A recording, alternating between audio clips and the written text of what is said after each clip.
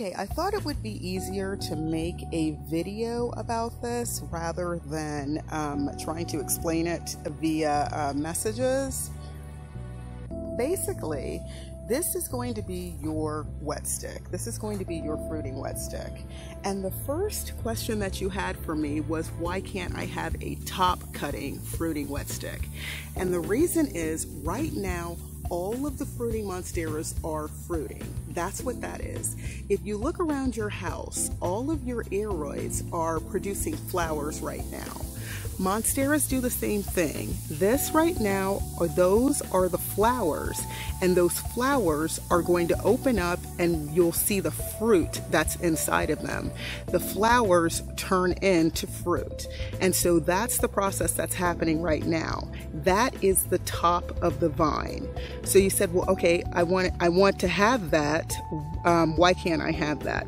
The reason is because this wet stick is going to prioritize rooting and pushing out growth from its nodes.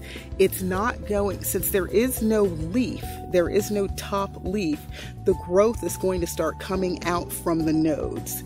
So this wet stick is going to prioritize doing that and not prioritize maturing this fruit. So you will no longer have a top cutting. This fruit is going to rot off. The main purpose that this wet stick is concerned with now is survival. It's not concerned with producing fruit that it can't even support. So though this whole section of fruit is going to rot off. So that's why you can't have a top cutting right now. Right now, the growth is going to come from the nodes. There are little growth points on each node. Let me just show you where yours are. There is one right there. That is a growth point. That is going to produce some.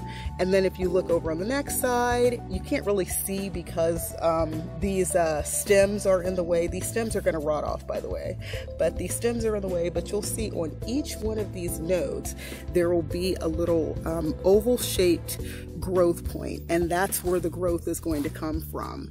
You can see it more clearly on this wet stick. You can see right there, and that is because all of the leaves have been taken off of them. But anyways, you can see right there, there's a growth point. And I'm sure if you rock it this way, you can see more growth points bulging out right there. This one actually turned into a vine. If it's connected to the mother vine, the growth point will be huge. But since since this is severed from the mother vine, the growth points are the growth from these growth points is going to be small, like this. This has been severed. There's a little growth point right there. Notice how there's no roots. It's just sucking all the energy out of this wet stick. Here's another one right here. There's no roots. This is just sitting here. This was just sitting on top of a pot. This is one that I'm chronicling for the series. I promise that I'm going to do the wet stick series. I am working on it, but you can see there's a growth point. There's a growth coming from it right now. You just want to give it some medium for that growth point to root into. But anyways, that's another story. But anyways, back to the fruiting wet sticks. So your fruit, the top of this vine is fruit. So the top of the vine is going to rot off. This fruit is going to rot off. So that's why we just go ahead and cut this node and just send you this part. But we'll send you the whole thing so that you can, kind of admire it and whatnot and see the whole process for yourself. But yeah, eventually you're going to have to cut off that fruit. Now, your next question was, what happens in between the fruit? Are there leaves in between the fruit? And the answer is yes. This is a perfect example of one. The fruit comes on these little stems. You see this little stem right here?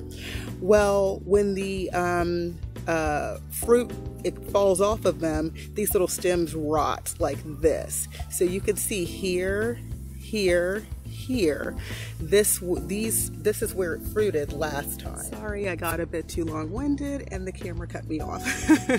Okay, so anyway, you can see here, this is what growth from the nodes look like, the growth from the growth point. So you have growth points on your wet stick, and they will bulge out and they will protrude, and then you will have the new growth that comes from them. If this were still connected to the mother vine, this is what the new growth would look like. It would be huge like this, and that's what a lot of people show on their ads. But since this is cut off from the mother vine, the growth points are going to look somewhat like this. So anyways, the next question that you had for me was what happens in between the fruiting? And this wet stick is the perfect example of what happens. So right now it is fruiting. All of the monsteras that are fruiting monsteras are fruiting, and you'll see the stem right here. That's where the fruit is protruding from. So if you look down here, you'll see these. That's what these are. These are the old stems from last year. And here's a little depression. Basically, these eventually will just rot off, but I'm going to cut them off before sending them. But anyways, these are little depressions right here. That if you see the little depressions right there, you'll know that it has rooted before. So anyway, there's a plane passing. So anyway, what happens in between fruiting? What happens in between fruiting is just what happens with every other monstera. You're just going to have regular leaf, a regular leaf, a regular leaf, leaf, leaf, leaf, and then here was the last fruiting cycle. You'll see right here, these are the stems, the telltale stems, but normally you'll just see little depressions, and that's where the stems used to be. This one is very prolific fruiter. You can see all the little fruits that came off of there, and then it goes right back to leaf, leaf, leaf, leaf. So it just goes leaf, fruit, and it just goes on forever like that. And yes, all of your nodes, all of the growth points, all of these little monsteras that come from your wet stick will all have the DNA and the growth memory to produce fruit. So all of the ones from this one, all of the ones from this one, nobody knows why some produce fruit, but most of them don't. But yours will produce fruit.